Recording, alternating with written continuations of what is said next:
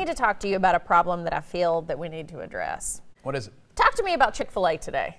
What about it? Talk to me about what happened with our order. Well, Tell me. I did a DoorDash thing for the staff, and then I politely, she leaves out so many details if you don't get a full picture. She's gone because she's irresponsible.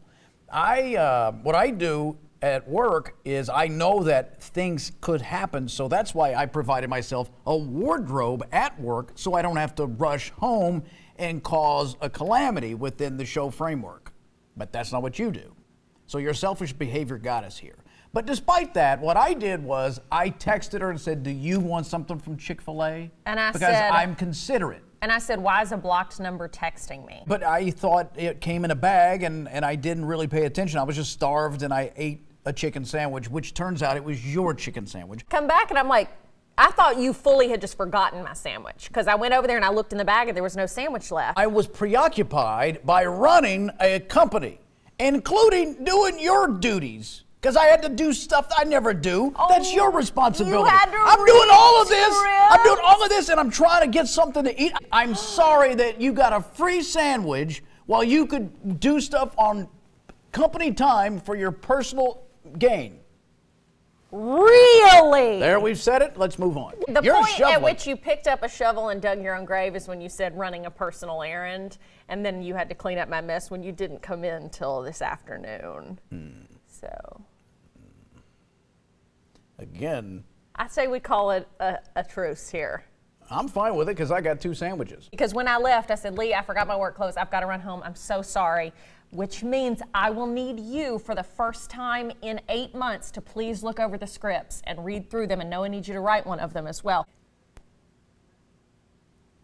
Noah just said you came in at one point and said, no, I'm not doing that. Did you not look at the scripts? Look at me. No, I'm not talking to you right now. Look at me in my face. I'm not talking to you. Look I at want me to in talk my to face. Noah Day.